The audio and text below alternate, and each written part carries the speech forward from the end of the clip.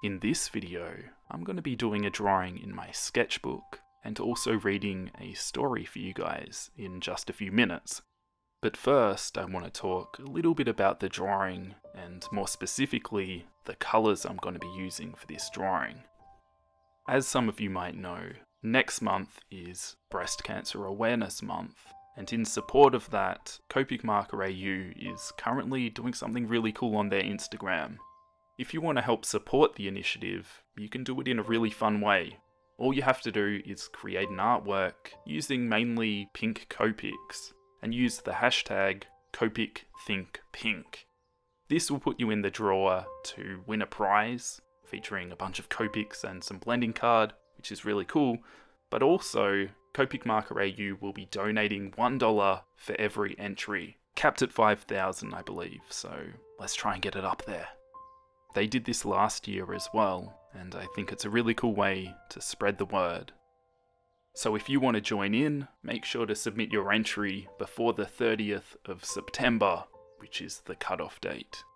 So get in quick. It doesn't have to be a super detailed drawing. It can be something simple, a little love heart, a ribbon, whatever you want. The more entries, the better. But if you want to win the prize, then maybe put a bit more time into it.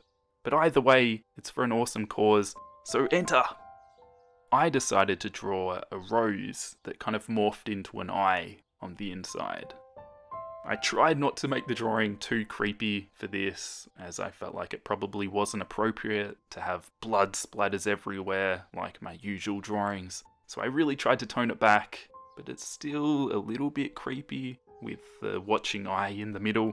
But I felt like it was a fun piece, and I enjoy drawing roses. I find them really relaxing and quite easy to draw.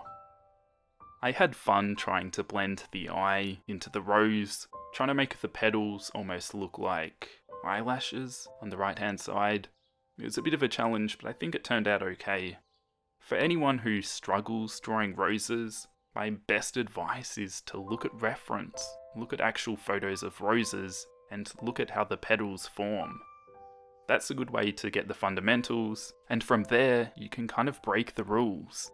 You'll notice a lot of these petals aren't how they would naturally form on a rose, but if you conform to some of the rules, it still looks believable to a certain extent, so you can get away with it. To me, what I enjoy about roses is a certain flow to it, how the petals unfold. There's a natural balance, and I like to carry that over to where I place the leaves and the thorns. I try to have a flow with my artworks. It draws your eye along that path, and it creates a far more dynamic artwork. I wanted to do a less detailed drawing this week because I'm still working on the Jeff the Killer drawing, and it's taking way longer than I was expecting because of the detail in it and some of the colouring techniques I'm doing. It's really time consuming, so I'm sorry for everyone who's been waiting for ages for part 3. Just know I am working on it and I'm trying to make it as good as I can, so hopefully it'll still be worth the wait in the end. But meanwhile, I'm just finishing up the line work for this drawing, and then I'm going to jump into the story. Give the video a thumbs up and subscribe if you want to see more content from me. I upload new videos every week. But with that being said, let's jump into the story. Enjoy. The Rose.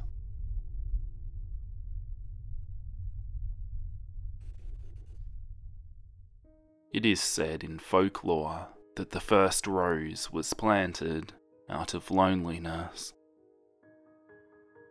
Its story begins a long time ago, when a girl, in order to get rid of a curse set on her, decided to plant it.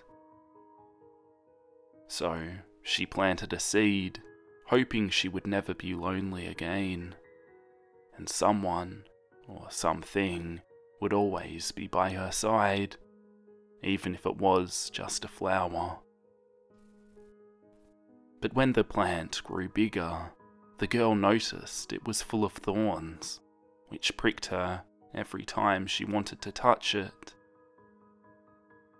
Being very angry, that girl cursed the flower with her own bane, then took it far away and planted it in a valley called the Weeping Valley. In this valley, everything was different. Nobody wanted to walk through it, because everybody knew it was a strange place where they all felt confused and understanding nothing of what was happening around them. Here you could find no one except the cursed flower, which was not ugly, but on the contrary, had a pleasant perfume, and its petals were crimson red. Someone could say that that flower could not possibly feel lonely, because it was just a flower, and plants could not have any kind of feelings. That someone was terribly wrong. Nevertheless, it happened, although rarely, that all sorts of people did pass through that valley. They all watched the flower in a puzzled way. Once they decided to give it a name, so they called it Rose. But as soon as they tried to touch it, they felt the stings of the rose's thorns. The flower was abandoned immediately at that same time. Every once in a while, a curious miss wanted to touch the flower too, but immediately after she realized the first drop of blood surfacing on her fingers, having the same color as the rose's petals, she panicked and left in a hurry, leaving behind the lonely rose. Every one of these young women who had the courage to come to get the rose left a thread of their own blood on the rose's thorns. These red threads made the rose remember again and again that it was unwanted, that everybody thought it had a dark soul. But it was not true, because nobody came to know it well enough to understand its true soul. In reality, the rose's tragedy was caused by the fact that it was cursed to remain alone. But it still believed that there was someone out there who would take it out of the Weeping Valley, the valley which it didn't hate, but loved. It loved it because it was the only thing that remained by its side from time immemorial. It was the only thing that didn't run away from it when it noticed that the beauty of its fragrance and of the petals' colour was compensated by those thorns which, as time passed by, became more red. But there was someone who loved this rose, and deeply loved it very much. This someone was me, but too bad it was only me who loved it. I knew that it loved me too, and maybe even more than I loved it, but it all ended sad and sorry, because I realized that both the rose and I were alone.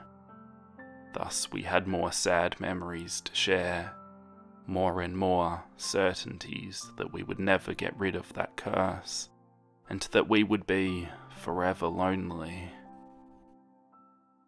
Hey, but how can you say that the rose is still lonely if you love it? It's easy, because I am the rose. Thank you for watching the video. I hope you enjoyed it. Consider following me on Instagram. I post a lot of stuff there, and if you want to take part in future polls to help vote on certain outcomes for my drawings, check it out. And while you're on Instagram, be sure to enter the Copic Think Pink competition. Well, it's kind of a competition. It'd be really awesome to see you guys create some pink artworks and help support the cause and maybe win some Copics in the process. I'd love to see a bunch of your artworks. Just be sure to use the right hashtags and get in before the 30th of September. Quick! I'll catch you guys next week in the next drawing video. I'll see you then.